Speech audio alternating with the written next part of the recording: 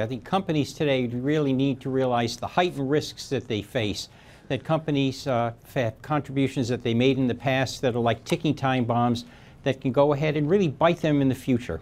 Can you give me an example? Well, you had the case in North Carolina with HB2. That was the transgender bathroom law. And companies helped change control of the North Carolina legislature in 2010, elected a governor in 2012, helped do that. In 2015, you had the transgender bathroom law passed, and the companies that had supported the elections in 2010 and 12 really came under very sharp criticism.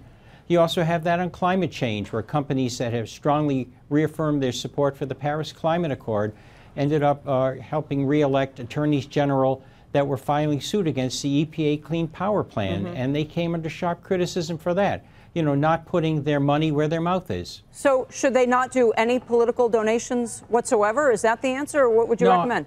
I think the companies have to approach it very carefully. They have to take a much longer look and deeper look at what the consequences of the spending are. I mean, today with a hyper-polarized environment, with the climate that you have with President Trump, they really have to be concerned about how consumers react, how do customers react, you know, with their spending. Companies really are focusing on how they relate to the public, how they're seen with by the public, and I think their political spending really becomes part of that calculus.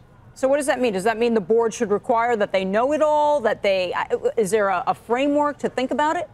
Oh, I think that there have to be very strong policies by the board on when a company will spend, what are the factors that go into the decision-making on the spending. Companies really have to take a look at how the spending aligns with their values, with their policies and positions. They really have to. Here's the thing. A politician can have a lot of things that you support, and yet there's one or two things that you don't. I mean, does it, by donating, when a corporation donates to a politician, does it mean that they own every position that politician has? Well, they're being associated with that. That's a real risk that companies face today.